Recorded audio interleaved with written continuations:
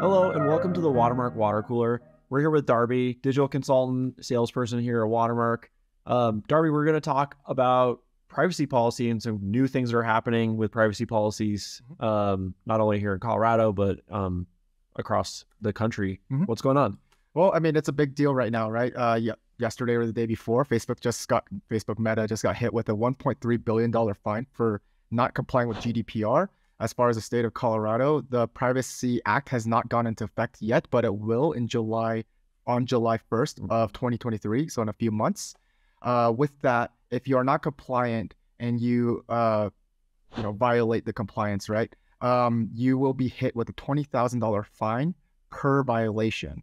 So it's very, very important that we update all businesses that have websites targeting Colorado citizens to get compliant on their website and have a privacy policy, terms and conditions, and other features of the Privacy Act to make sure they are following regulations or they will get punished. Yeah. Well, I mean, there's more than just Colorado, right? California has theirs, Utah has theirs, Virginia. There's other states, right, that have their own privacy policy. Colorado's is just coming on in July. So obviously people who have businesses here in Colorado with a website. And that's what I want to talk about next. What does this cover? Like, why should I have a privacy policy? What things on my site would make me collect data? Right. Okay. So I guess it really depends on which state laws we're I guess focusing on. So that's the big issue, right? It depends on the state. Yeah, you should cover probably all of the states rules. Yeah. So California being the most strict. Right. Yeah. So how do you comply with all of them and all these questions, and what are the things that they care about? As far as the main things that people should consider are, first, you need a privacy policy that is up to date with all the data that's collected on your website or through its processors, which are essentially things like Google Analytics or Facebook Tag Manager, anything that collects user data on your website. So you need to have the ability to first notify your users that, hey, this is what's happening, or the second you get onto our website. And if you comply to have it, or you agree to have that data collected, or you want to opt out of that. Now with Colorado, there's something called implied consent. And what that means is if you don't opt out and you continue to use the site, because some people just keep scrolling until the thing goes away. Or they click the X button. Yeah. Just ignore it. Yeah. If you do that, well, you're implying consent, therefore your data will be collected by those sites. So if you care about your data getting protected or not getting tracked, make sure you reject or opt out of those features. Further, you also need to have very specific terms and conditions on, and usually that's a page that kind of goes into detail on all the terms and conditions of you using the website, what data is collected, et cetera, et cetera. I'm pretty sure you have to identify which third-party processors are collecting your data as well and outline what that is. And then from there, with California and Colorado, and I think other states as well, that you have to, in most cases, log your the settings that your users agree to. That way, if they come back to the site or something like that, they don't have to re-opt out and all that stuff. So we just covered a ton of things of like, okay, so you have to have a database that is collecting this information. You can't just have a I accept or I decline and, here's my terms and policy and that's it. Like, you actually have to collect that information, which for the most part means you probably need a third party to help you manage these things. Like, trying to build your own tool for this would have a high expense for a dev team to create and all that other stuff. So I would highly recommend you go get it. Use a third party like us, Watermark, or go find a solution that's going to cover you for all these things. Hey, sorry for interrupting your video. I'm Cameron, Vice President of Watermark, and I wanted to tell you a little bit about our CRM learning tool. We just developed it. It's free for you all. The link is in the description below. We're going to cover things like utilization of your CRM, automating those mundane tasks that you have to take care of every day, hitting those sales numbers. If those are things you're struggling with, jump on over there. We're going to learn together. We'll see you there. another thing you just brought up that I think is really important that the users need to know about is these policies are constantly changing, and different states are coming online with different rules and regulations. So like, either you gotta hire a legal team that's going to be able to handle that, or again, you go to a third party.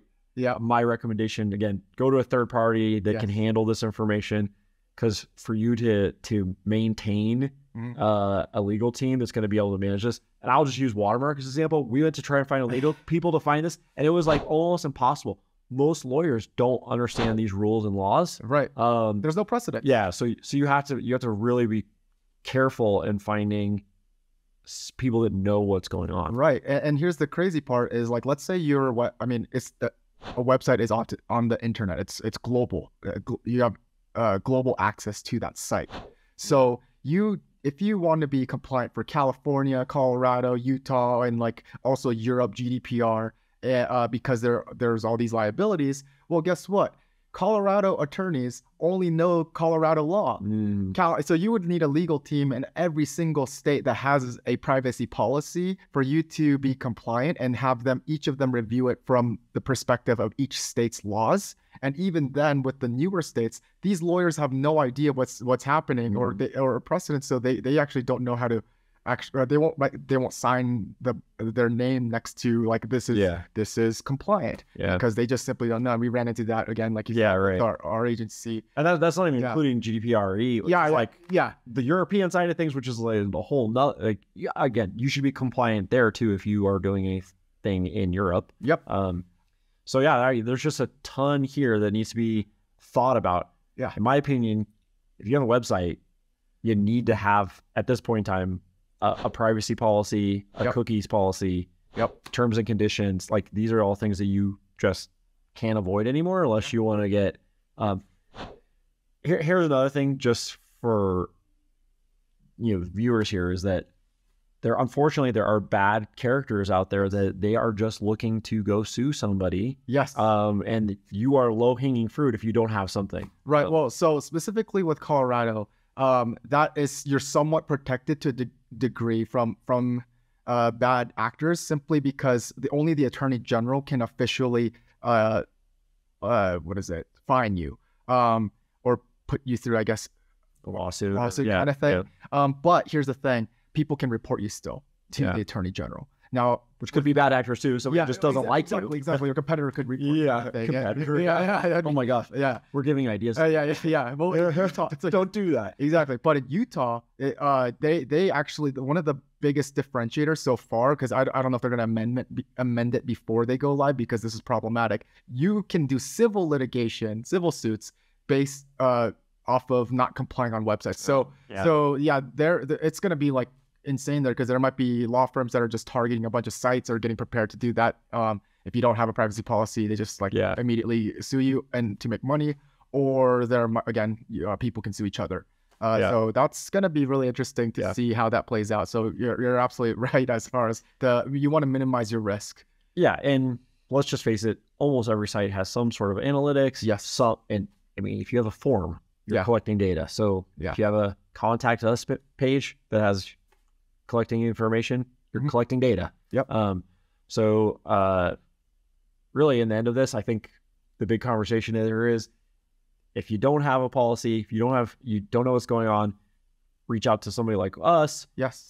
Go to a third party, find a solution to not get in trouble with this type of stuff.